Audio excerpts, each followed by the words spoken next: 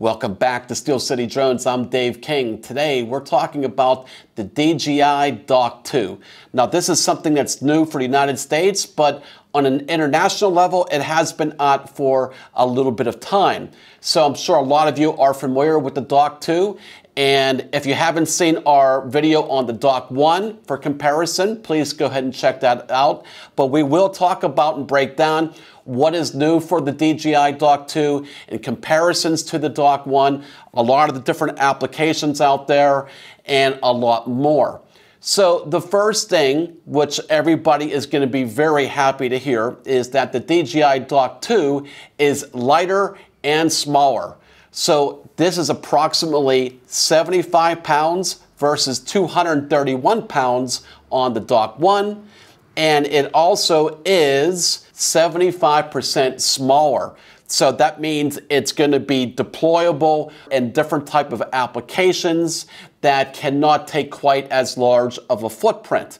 We're going to be able to deploy it in a lot of different applications previously that couldn't be done before. Also, other improvements include a longer distance range of up to 6.2 miles versus the Dock 1's 4.3 miles. Also, the mechanics of the Dock 2 have been significantly improved where there's less moving parts. It no longer needs a pusher to center the drone with the built-in mechanisms.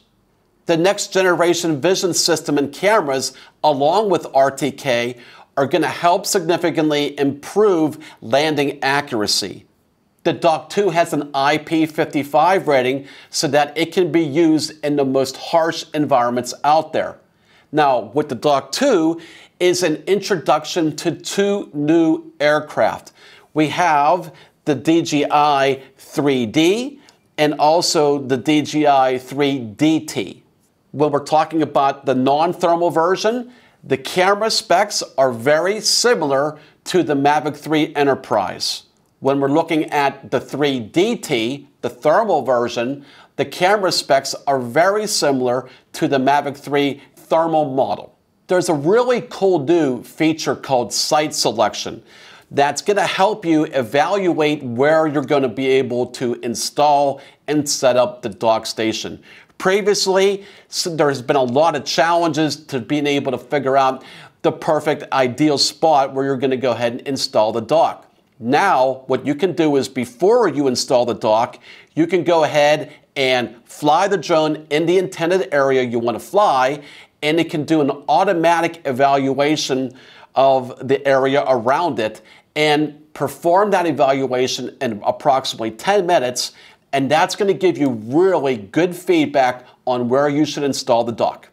Now, both the Matrice 3D and the 3TD are going to be sold separately. So if you want to use these aircraft, you don't necessarily have to buy the actual Dock 2 to use them.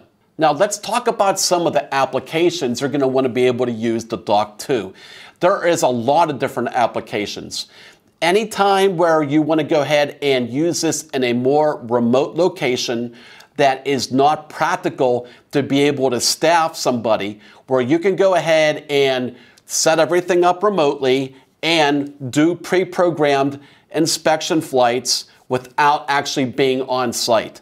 Obviously, that's going to go ahead and require a beyond line of sight waiver.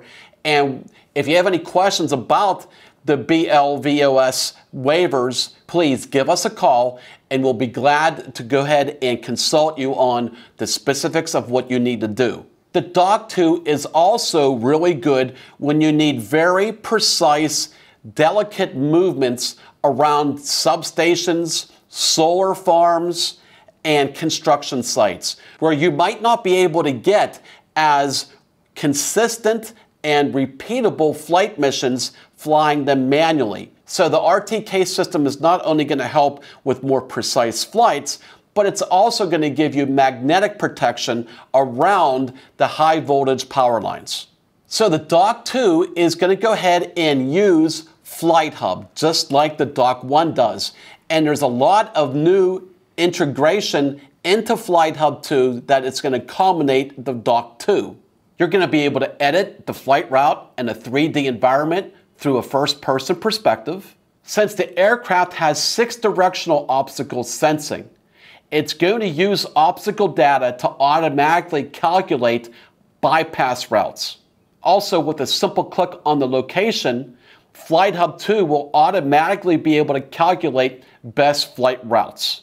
Flight Hub 2 also has mission planning, model comparisons, and different levels of construction progress. You can go ahead and switch and compare very easily. And Flight Hub 2 now integrates DJI AirSense. So with that said, that's everything about the Dock 2. If you have any more questions on anything that we might not have covered, please put them down in the comments section below or give us a call directly. We'll be definitely glad to help answer any questions that you have. We are taking pre-orders as of right now, and we are offering on-site setup and training regarding on how to use the Dock 2 anywhere in the United States.